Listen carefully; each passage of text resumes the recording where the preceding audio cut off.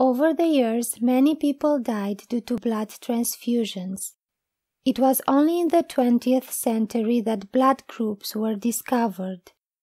Even though at first sight blood looks the same in all people, when analyzed it is very different. There are currently two main blood group systems that are used in medical practice: ABO system and Rh system.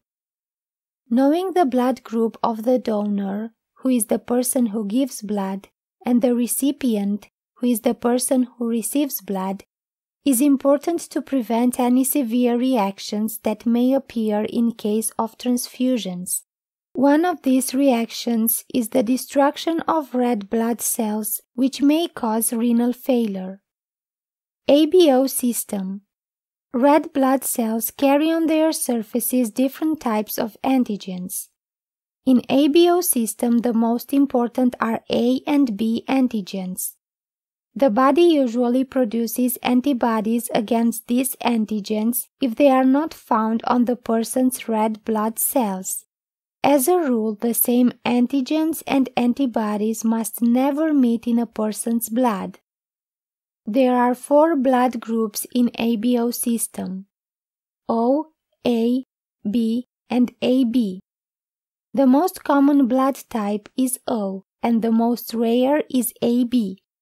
Group O have neither A nor B antigens and have antibodies against both A and B antigens. It means that they can receive blood only from people in Group O, but they can give blood to all other people in ABO system. Group A have A antigens and antibodies against B antigens. It means that they can receive blood from people in Group A or O, and they can give blood to people in Group A or AB. Group B have B antigens and antibodies against A antigens. It means that they can receive blood from people in Group B or O, and they can give blood to people in Group B or AB. Group AB have both A and B antigens and have no antibodies. It means that they can receive blood from people in any ABO group, and they can only give blood to people in Group AB. Because Group O can give blood to all the other groups in ABO system, they are considered universal donors, and because Group AB can receive blood from all the other groups in ABO system, they are considered universal recipients. Rh system.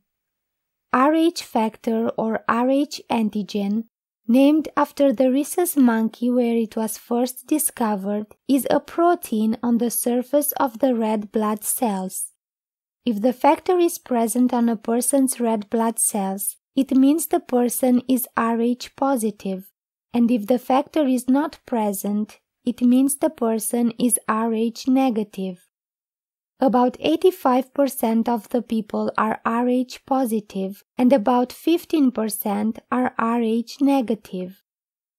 Before any transfusion, it is extremely important that the donor and recipient are compatible in both ABO and Rh systems.